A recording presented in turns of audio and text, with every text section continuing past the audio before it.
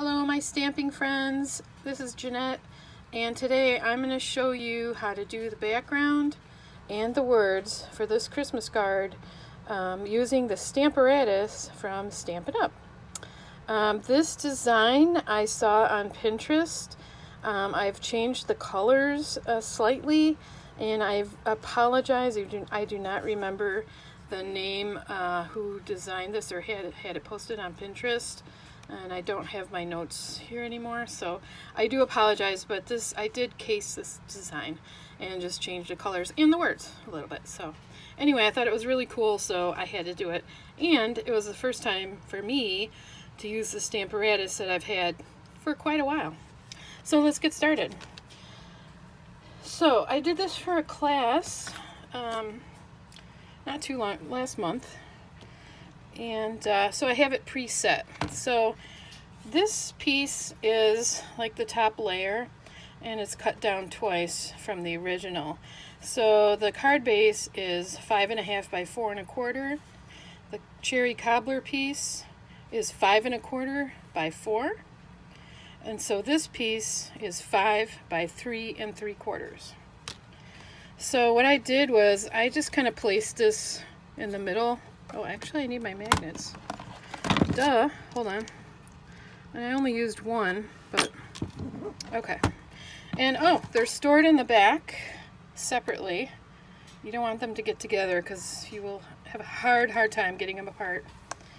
So, and if you notice, everything has a star on it because my friends and I were all Stampin' Up demonstrators, and we don't want to get our stuff mixed up. So anyway, so I lined up my paper originally here and then just used some washi tape to kind of mark, because I'm going to make a lot of these and I don't want to have to do this like a million times.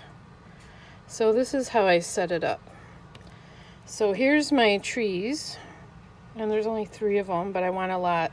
And I'm going to cover up the bottom, so I really don't care that it's not going to stamp all the way to the very bottom here.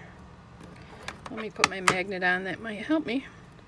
So first I'm going to line it up right on the edge of where I want it to stamp, and I'm going to put down my acrylic piece here, and it'll just pick up the stamp. Okay. So for my words, and make sure your stamps are clean before you do this, or use a piece of scrap paper. My words I'm going to have about there. So I'm going to bring my other acrylic piece down and pick this up like that. So now I'm ready to stamp. So for the trees I've used smoky slate, and let me see if I can get you frame better. Oh, I should tell you the stamp set I'm using. This is Winter Woods, so I'm using these trees here. For the regular card, for the rest of the card, I am using this tree as well. And then where I die cut it out using the In the Woods framelit dies, I'm just using these 2.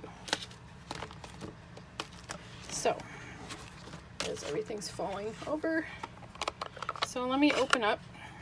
So you just ink up your, oh, here's one of my notes right there.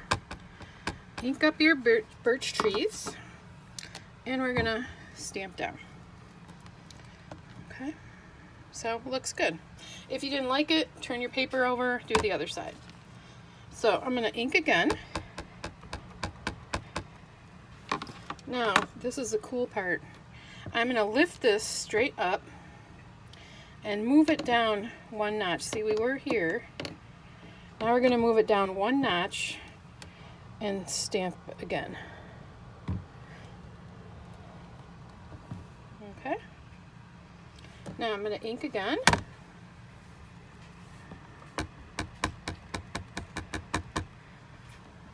Lift it up.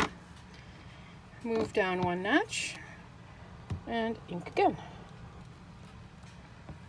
Now if you didn't want this much space in between, you could adjust your first one. That might make a difference. Or what I did, I think I turned the stamp around for this one, but you can see I think this is the bottom of the tree, and I actually have it upside down. So I don't think it really matters once you have it all together. People won't even notice that. So again, we're going to move down and stamp. And for the last one, I'm going to have to move my magnet because it's going to be right in the way.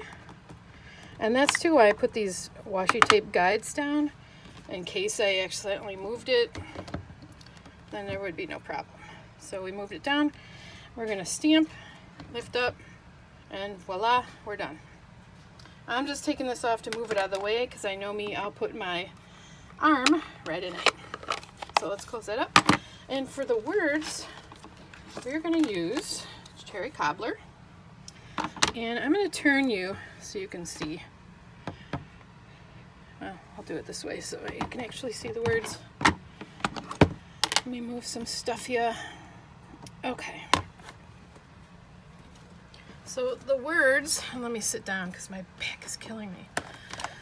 Joy to Your World is from the Sincerely Santa stamp set. Also from Stampin' Up. So you could use any words that you have. It doesn't necessarily have to be this one. I know the one I saw on Pinterest had different words and they were bigger. So we're going to ink up your stamp, which you've already pre-aligned, and we're going to stamp down. Okay. Now let's say you want this darker. Let's just ink again. Sorry if it's shaking. And we're going to come straight back down right over it. And look at that, darker. You can even do it another time if you wish. As long as you don't move this acrylic piece, there you go. And so that's how we get the background to our Joy to Your World card right here. Alright, so thank you for joining me. I hope you learned a few things, or if not, got some other ideas that you haven't used before. And also, what I love about this Stamparatus is not only do you get the 2 plates and 2 long magnets, but now they've just started selling. You can buy 2 more plates, so you'd have 4 plates, and they have a background like grid paper that you could use down here. And I actually have some, I just haven't opened it, so let's do that now. So small grid paper, so you can look for that when you place an order. Let's see if I can get this open. Sorry guys, forgot to open this beforehand.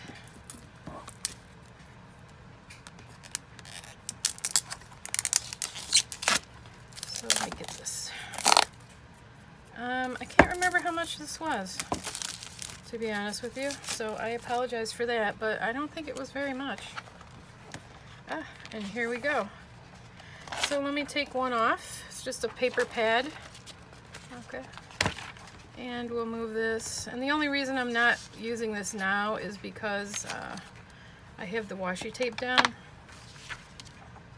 But you can go like that. And that way, when you stamp, if this stamped off the edge, oh, and look, this wasn't completely dry, I just smudged it. But then you wouldn't get ink right here. See this ink splotch? I mean, it cleans off pretty easily, but you know, if you didn't want to do that all the time, you can just put this down. Or if you have the longer grid paper, cut some pieces and do it yourself. Alright, so that's it guys. Thanks for watching. Please subscribe if you like my videos, or give me a thumbs up. And if you have any questions or comments, please leave them below. Alright, see you guys later. Bye.